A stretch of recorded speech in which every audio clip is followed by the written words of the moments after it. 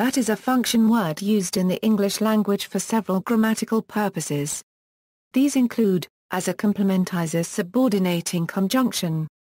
To introduce a restrictive relative clause in this role that may be analyzed either as a relative pronoun or as a conjunction as in the first case.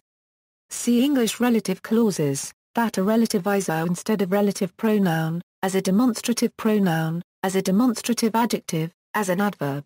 In the first two uses the word is usually pronounced weakly, as, whereas in the other uses it is pronounced. In the Old English language that was spelled a 3/4 at. It was also abbreviated as a letter thorn, a 3/4, with the ascender crossed, en. In Middle English the letter ash, a, was replaced with the letter a, so that was spelled a 3/4 at, or sometimes a 3/4 a. The ascender of the a 3/4 was reduced, which necessitated writing a small t above the letter to abbreviate the word that. In later Middle English and early Modern English the a 3/4 evolved into a y shape, so that the word was spelled yat and the abbreviation for that was ay with a small t above it.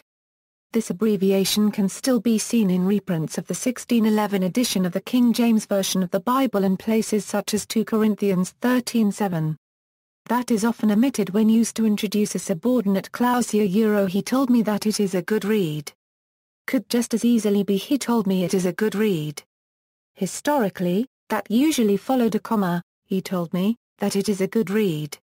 Middle Modern English grammarian Joseph Robertson recommended in On Punctuation that a comma be used with a conjunction.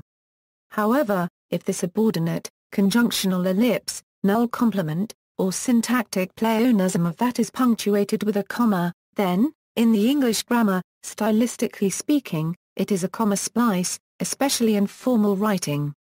Instead, a semicolon should be used to be grammatically correct, he told me. It is a good read. In grammar, the usage of that constitutes a that clause while its absence constitutes a bare clause. See also, that's, this, those.